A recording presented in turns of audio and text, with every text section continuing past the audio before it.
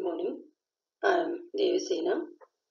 In this lecture, we are going to discuss about Zigbee protocol architecture.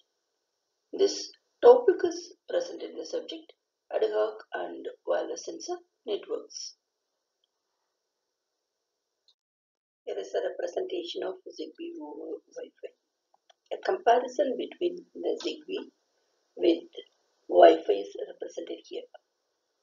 5 reasons are there to select Zigbee when compared to the Wi-Fi. The first reason is Zigbee is an expandable system. The second reason is Zigbee is energy efficient. The third one is Zigbee is more reliable when compared to the Wi-Fi. The fourth reason is less overcrowding when compared to the Wi-Fi. And the fifth reason is Zigbee requires no router. These are the major reasons for selecting Zigbee when compared to the Wi-Fi. Zigbee protocol architecture. The Zigbee protocol architecture consists of a stack of various layers where IEEE 802.15.4 is defined by physical and MAC layers, while this protocol is completed by accumulating Zigbee's own network and application layers. Zigbee protocol architecture representation is shown here. In this diagram, the Zigbee protocol architecture is represented by Zigbee lower layers and Zigbee upper layers. The Zigbee lower layers is defined in the IEEE 802.15.4 standard, and the Zigbee upper layer is defined in the Zigbee specifications. These details we are going to discuss one by one. Zigbee protocol architecture representation discussion. In this Zigbee protocol architecture, the physical layer as well as the medium access control layer describes about how does the transmission work, what frequency and channel are used. These details are discussed in physical layer and medium access layer. And in the network layer, the Zigbee discusses about how the network formed, how are the address assigned. These details is discussed in the network layer. And in the application layer, defines various addressing objects including profiles, clusters, and endpoints. These details we are going to discuss in detail in the further slides. Zigbee Stack architecture. Zigbee architecture is a combination of 6 layers.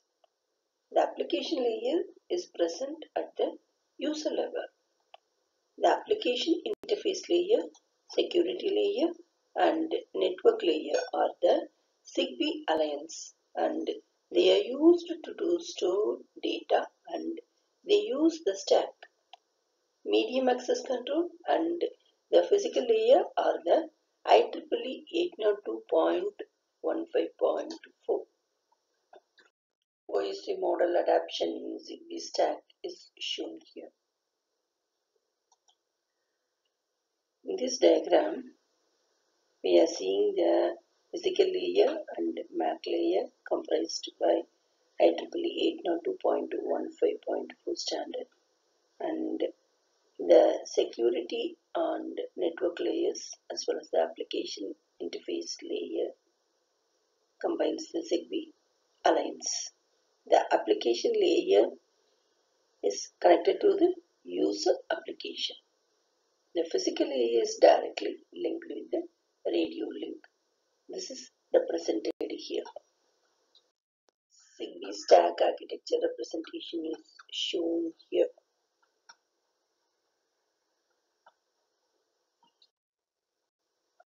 Zigbee lower layers, it is physical and MAC layer description. Physical layer. This layer does modulation and demodulation operations up on the transmitting and receiving signals respectively. This layer's frequency, data rate, and number of channels are given below. This is the representation of the Zigbee physical layer specifications. The 2.4 GHz represents the ISM band. The coverage of this frequency is worldwide. Data rate speed is 250 kilobits per second, and the channel numbers for this band is 11 to 26. The next is 868 megahertz frequency band. The coverage area is in Europe. The data rate is 20 kilobits per second, and the channel number is 0. The third one is 915 megahertz. The band is ISM band, that is Industrial Scientific Medicinal band. The coverage area is in America. The data rate for that 915 megahertz is 40 kilobits per second. The channel numbers is 1 to 10. Medium access control layer. This layer is responsible for reliable transmission of data by accessing different networks with the carrier sense multiple access collision avoidance, that is CSMA CA technique is adapted here. This also transmits the beacon frames for synchronizing communication. Here is a representation of the medium access control layer. The medium access control layer of the Zigbee performed in two modes. One is a beacon mode and the another one is a non-beacon mode. In the beacon mode, it uses slotted CSMA CA, that is carrier sense multiple access collision avoidance techniques. And in the non-beacon mode, it uses non-slotted CSMA CA technique. Zigbee upper layers. Above the physical and MAC layers defined by IEEE 802.15.4, the Zigbee standard itself defines the upper layers of the system. This includes many aspects, including the messaging, the configurations that can be used, along with security aspects and the application profile layers. Here is the representation of Zigbee upper layers. This Zigbee upper layers is defined in the Zigbee specification itself. There are three different network topologies that are supported by Zigbee, namely the star topology, mesh topology, and cluster tree or hybrid networks topologies. Each has its own advantages and can be used to advantage in different situations. Here is a representation of Zigbee upper layers. These Zigbee upper layers are defined in the Zigbee specification. In the network layer, the security management, message broker, routing management, network management is done. And in the application layer, application framework, Zigbee device object, application support sublayer is defined. We will discuss one by one.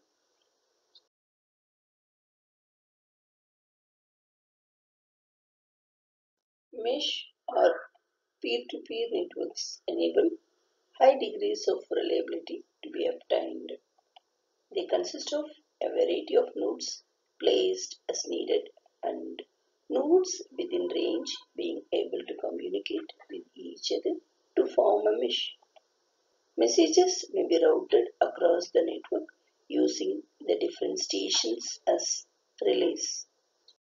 There is usually a choice of routes that can be used, and this makes the network very robust. If interference is present on one section of a network, then another can be used instead. Finally, there is what is known as a cluster T network. This is essentially combination of star and mesh topologies. Both IEEE 802.15.4 and Zigbee have been optimized to ensure that low power consumption is a key feature. Although nodes with the sensors of control mechanisms towards the center of a network are more likely to have means power, many towards the extreme may not. The low power design has enabled battery life to be typically measured in years, enabling the network not to require constant maintenance.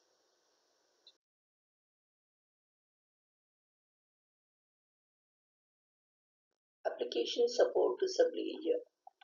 This layer enables the services necessary for Zigbee device object and application objects to interface with the network layers for data managing services.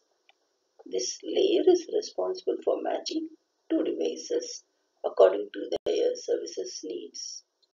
Application framework. This provides two types of data services as key value pair and generic message services. Generic message is a developer defined structure, whereas the key value pair is used for getting attributes within the application objects. ZDO, that is Zigbee Device Object, provides an interface between application objects and the APS layer in Zigbee devices.